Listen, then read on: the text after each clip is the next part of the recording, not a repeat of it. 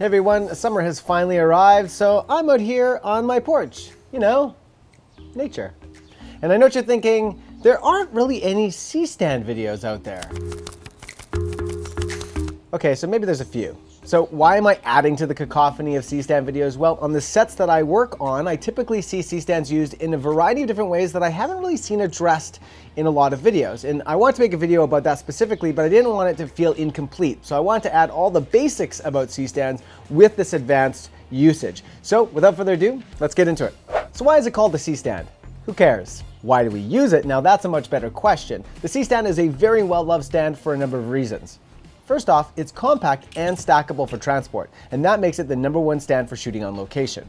It also fits under furniture, on stairs, stacks tightly for staging, and soldiers for snuggling up to frames and flags.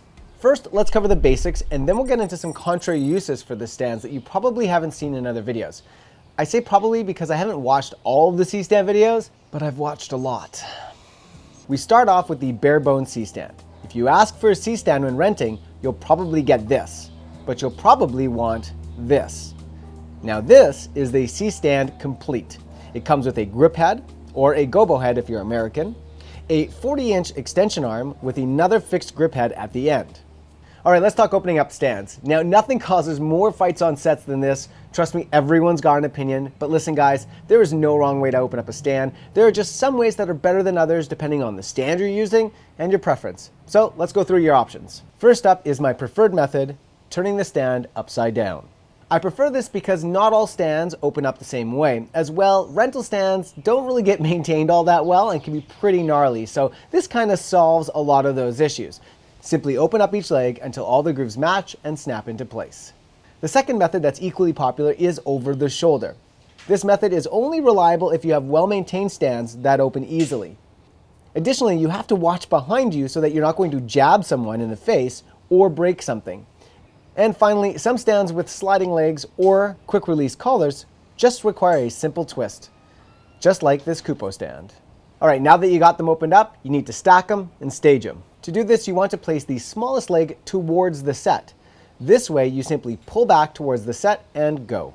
Okay, grabbing the stand or handing it off. There's really only one way to do this, and if you like your fingers, you're gonna grab it with the stem and the extension arm all in one. Don't place your fingers between the stem and the extension arm because your fingers will get crushed when somebody else grabs it. And always wear gloves. Always. Once it's time to transport the stands, make sure to snug all the knobs up and call points when around people. Points! Just like bread and butter or a knife and fork, the C-stand can't live without its best friend, the sandbag. Now, if you're stacking with one bag, it always goes on the tallest leg. It needs to stay off the ground for it to work. For bigger loads, the second bag goes on top of the first. If you need even more weight, a third bag should wrap around the back stem. And if you need 4, you are using the wrong stand. Speaking of bags, a little bonus here. If you run a traveling production, then I recommend the Tenba travel bag. You basically just fill them up with sand or gravel or dirt wherever you're going. You can use C-stands inside or out, but there's 2 things to note if you are going to use them outside. Compared to spreader stands, C-stands are super tippy. So with flags or large fixtures, you're better off using spreader stands. As a bonus, when bagging spreader stands, bag on the outside where the bag strap catches on the bolt of the crossarm. Bagging in the center does very little to stabilize the stand. And if the ground is squishy, we typically use plywood pads. It's easy to think of the C-stand as sort of a do-it-all stand, but if you're just setting up a few small lights indoors, then you might want to consider just going with lightweight aluminum spreader stands. 4 to 6 stands will fit easily in a bag and can be carried with one hand by a child. All right, let's get into all the ways that we use C-stands, starting with the basics. The first order of business when rigging stands is to follow the righty-tighty rule. Position yourself behind the stand with both grip heads on your right. Extend away from you with the arm over the tallest leg. With grip heads placed on the right, this ensures that the load will only serve to tighten the heads. Going in the opposite direction will cause the load to loosen the heads. No bueno. Time to talk raising the stands. First off, and most importantly, you only need to turn the knobs 45 to 90 degrees, like an on and off switch. Don't spin it. Don't turn it more than 180 degrees unless something is jammed. This is not a fidget spinner, this whole spinny business drives me nuts. When raising, always go with the top riser first. Otherwise, you're going to have to reach way above your head to extend it later. It's kind of like having to make a sandwich over your head. When lowering, once again, turn the knob 90 degrees and use your gloved hand as a brake. Gloved. When it comes to extension arms, a few notes. They're not all super beefy, and some are stronger than others, which means heavier fixtures may bend them, especially if fully boomed out. And again, almost all the time you want to extend over the tall leg. And I say almost because, well, we'll get into that in a bit. When hanging a fixture, you'll most often see people slide the fixture onto the free end of the arm. This works fine, but it's restrictive and potentially dangerous. You're at risk of the fixture sliding off if not tight, and there's really no way to secure a safety chain.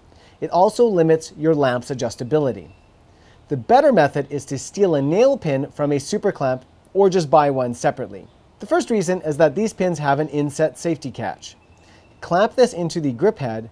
Now you have a lamp that can be adjusted in any direction. This method also allows you to add a safety chain. Never hang lamps without safety chains. Especially when flying a flag, you may run into a situation where the free end of the arm sticks out, and this can cause safety issues with people not seeing it and running into it. There are two ways to solve this.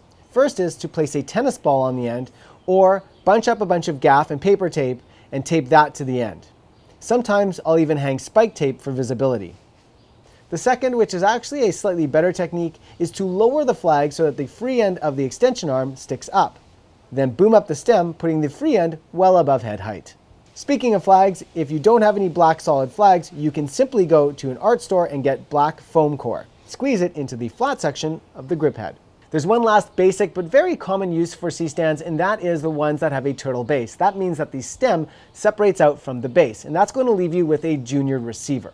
You can either use a fixture that has a junior spigot or a junior to 750 adapter. Now there's another name for this adapter. You can Google it on your own. Now it's time to get into those lesser known uses. What happens if you're tight for space, but you need to get a fixture into the corner? For this first trick, you will need 4 sandbags and a Fernie blanket or some duvetine. Place one sandbag into the corner. Now, redirect the long leg 180 degrees and press the stand into the corner. Secure with remaining sandbags, all the while protecting the wall with the cloth. The next one is the counter boom. Sometimes booming out with heavier or larger fixtures like LED panels or even old Kino flows, no amount of realistic bagging makes it secure from tipping, especially in the unprotected angles.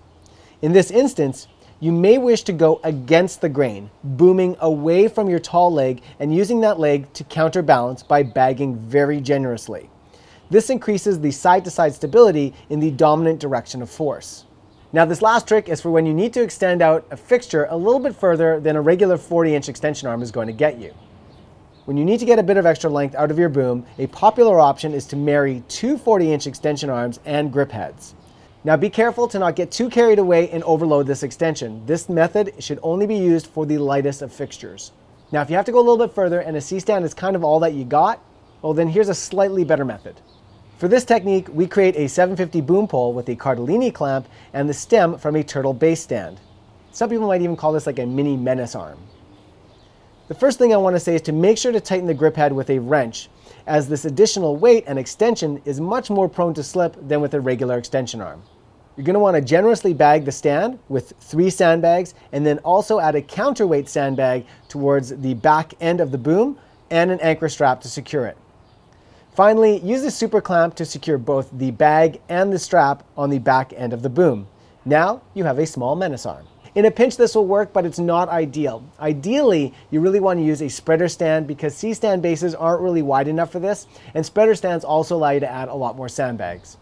Finally, clip up the cords with ponies for fast adjustments and striking. But really, when doing this, try to avoid using a C-stand.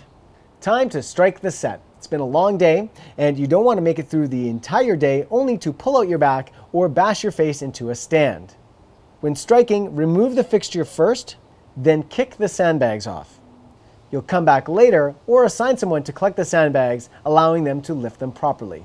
And that's it. Thanks so much for watching, guys. As always, please subscribe to this channel for more videos like this. And if you like what we're doing here, thumbs up. And if you have any tips or you just feel compelled to tell me that I'm doing it wrong, well, there is a great place for that. That's in the comment section below. Thanks so much, guys. Until next time, peace.